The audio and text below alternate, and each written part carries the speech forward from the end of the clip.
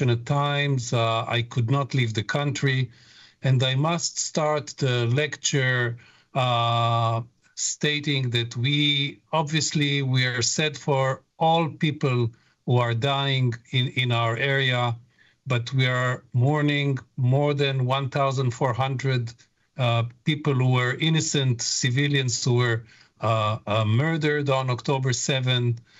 We have hostages, we have injured people, we are being bombed. It's true that it's unbelievable in 2023 that the world is seeing such horrific scenarios. These are the 30 children that were kidnapped on October 7th, and we are all praying for their safe return. We know some of them. And lastly, this is our staircase of the hospital. This is a picture taken last week.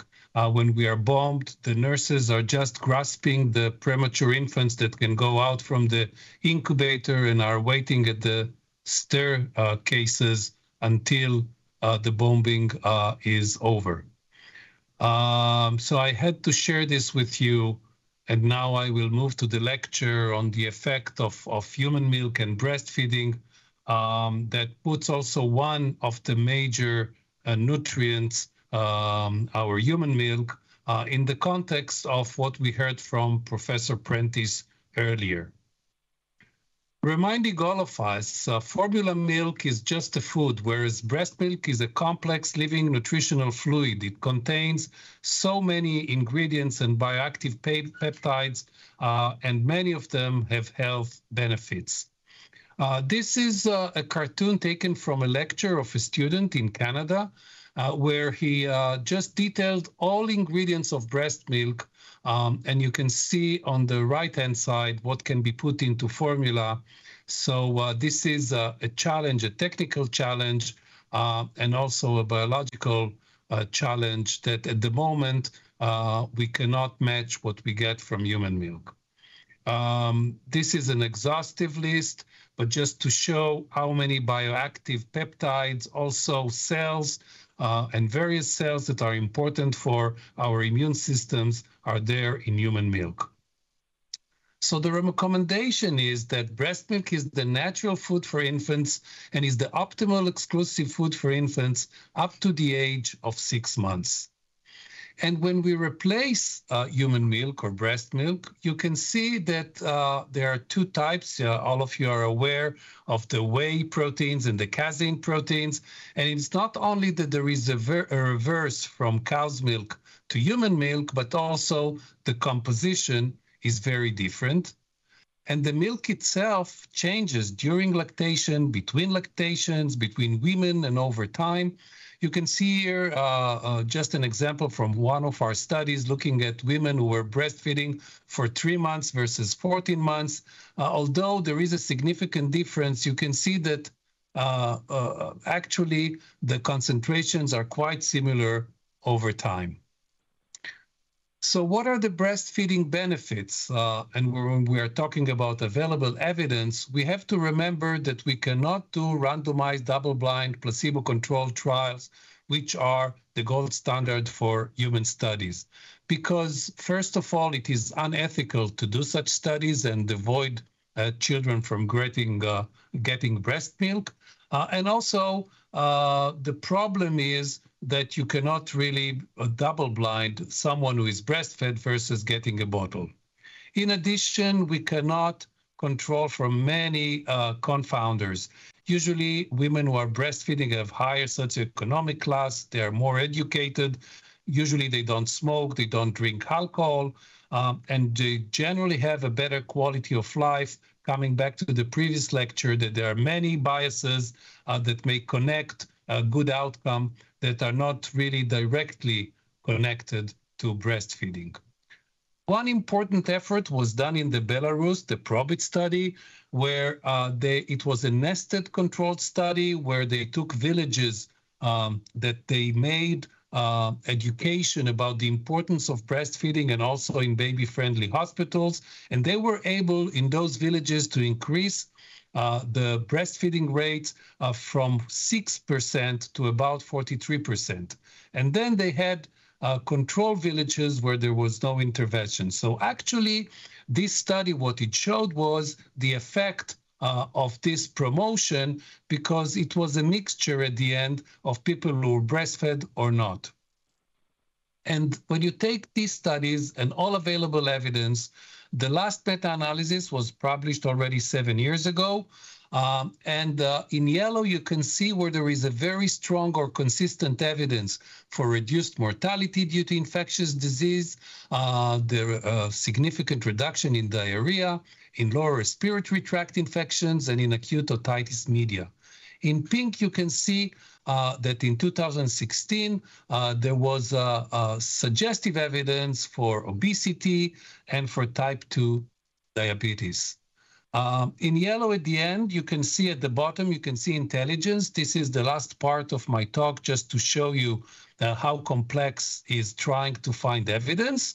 But also there are downsided, like dental caries, that if you have prolonged breastfeeding, you have increased dental caries when you're breastfeeding for more than 12 months. Although, again, here, there are other biases that may interfere with the observation of increased caries. There are also effects on women who are breastfeeding. I will come back to that with the newer meta-analysis done by the American Academy of Pediatrics. But breast cancer is definitely reduced by breastfeeding, and there is suggestive evidence, at least in 2016, for ovarian and type 2 diabetes. Last year, the American Academy of Pediatrics looks at both children's outcome and maternal benefits. And as you can see here, there is an effect on childhood and adult obesity. There is an effect on eczema, on inflammatory bowel diseases, both Crohn's disease and ulcerative colitis, and also on type 1 diabetes, type 2 diabetes, and leukemia. When you look at maternal outcomes, so there is lower risk of type 2 diabetes, there is lower risk of diabetes mellitus, of gestational diabetes, there is a reduced risk of hypertension for those who are breastfeeding, and also for both premenopausal and postmenopausal breast cancer. So overall, you can see the odds ratio, the reduced reduction of breast cancer if you are breastfeeding or not, also for ovarian cancer, for endometrial cancer, and thyroid cancer. However, you must remember that there could be also other observations. This is just published less than a month ago in the Clinical Gastroenterology and Hepatology Journal, showing that being breastfed in infancy, there was an increased risk of colorectal cancer, and especially for adenomas and for getting colon cancer at an age younger than 50 years of age. And I will come back to that in the end of my lecture, because breastfeeding is the optimal feeding for infants, but with an observed effect on healthier aging. However, we should not base our recommendations on health benefits, because this evidence may change. So at the moment, the European Society, that I had the pleasure of being a president until 2019, ESPGHAN, recommends that as long as mutually desired by both mother and child, this is the time for optimal duration. WHO is talking about up to 2 years of age or beyond, also the American Academy of Pediatrics. The problem is that there is limited data on benefits beyond 6 months exclusive breastfeeding, and it's mostly being observed in low socioeconomic status where really this should be encouraged. In Western societies, we should go for about 6 months of breastfeeding. There are those who are also recommending 4 to 6 months. Now, what is the prevalence of breastfeeding, and where are we regarding our targets? This is coming from our journal, JPGN, a few years ago. This is the data from Europe, extending from after birth until 12 months. And you can see that in some countries, they do better, obviously starting of breastfeeding. But when we're talking about 4 months, 6 months, or 12 months, we are far away from what we would like to see in exclusive breastfeeding. This was published by WHO in 2022. I would like you to look at the second one from the left. This is the percentage of babies under 6 months exclusively breastfed. And you can see that the target is that worldwide we'll have 70% of exclusive breastfeeding by 6 months, and currently we have 44% of babies worldwide. I would like to finalize my talk by looking at one of the elements that was always shown as an important factor in breastfeeding and show you, on one hand, the nice scientific findings, and on the other hand, how problematic is looking at outcome. The first study is already from 1929, where this paper in JAMA, and I quote, stated that breastfeeding is associated with better cognitive development compared to formula feeding. And the first meta-analysis came 70 years later. They had 20 studies that met their criteria, and only 11 studies that controlled for more than 5 covariates. And you can see that overall, there was a difference of 5.3 points in cognitive function between breastfed compared with formula-fed children. In another study coming from Denmark, this was published in JAMA 20 years ago, you can see that the duration is important, and the longer that you breastfeed, then the higher the IQ of the infant. And you ask yourself, you can see here there is about a 7-point difference. Does it matter or not? Same observation, by the way, in a study coming from the US. And then again, you can see that at 5 years, they had higher IQ, and also low IQ were less frequent with any breastfeeding than those who were not breastfed. And I think not on a personal level, because for one person, 2, 3, 4, even 5 points may not matter. From a societal perspective, this is important. Coming back to the study from Denmark, you can see that the people who had less than 90 points of IQ, and why 90? Because if you have above 90 points, you can be independent in society. Usually when your IQ is less than 90, you are not independent, and that puts a lot of stress on the society.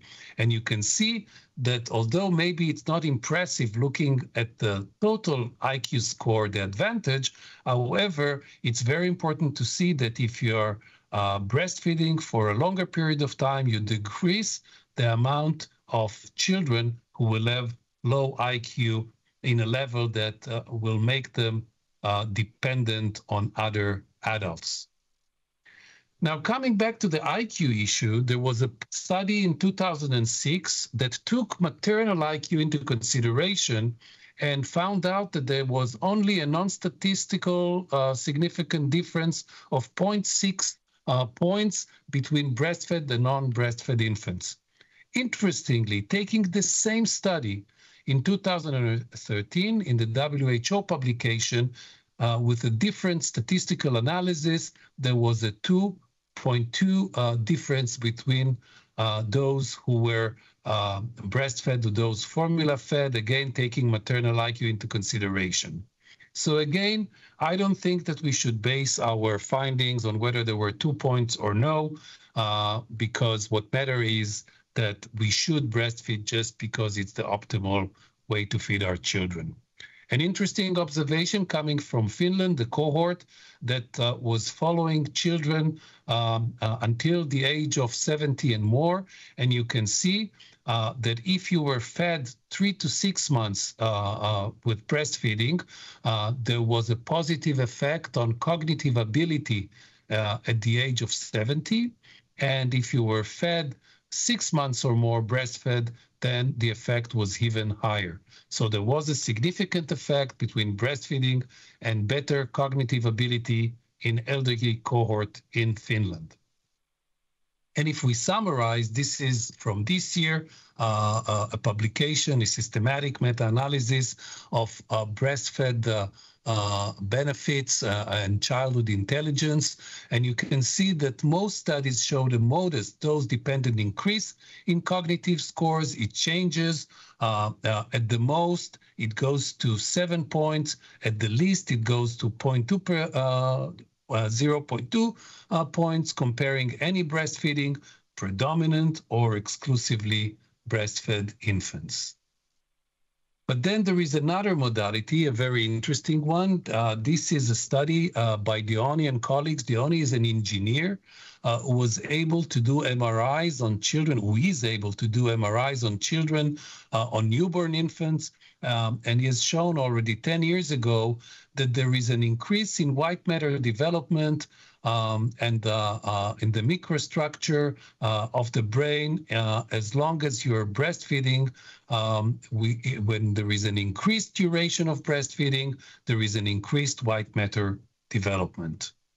And this is connected very well with a publication this year from the Proceeding of National Academy of Science, showing that there is a component in human milk, the myoinositol, that promotes neuronal connectivity.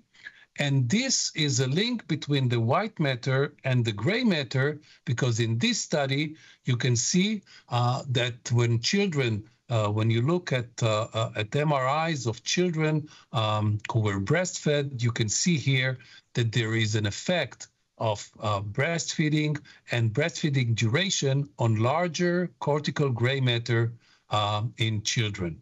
Again, suggesting at least a short-term benefit for these children that may be diluted in time with life, with all the other factors that get into play. And lastly, and this is a very interesting and important observation, 2 cohorts from the UK, one from 1958, the other one is from 1970. And you can see, before I show the results, I will just explain what it says. We're talking about social mobility. When we are born, the most chances are that we will stay at the same socioeconomic class that we were born in.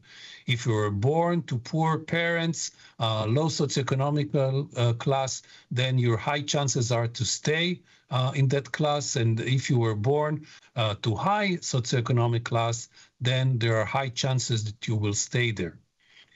In the 2 cohorts that they have done, they are shown that breastfeeding increased the odds of upward social mobility and also decreased the odds of downward mobility. So there was an effect of breastfeeding on your ability to go up and not go down in social mobility.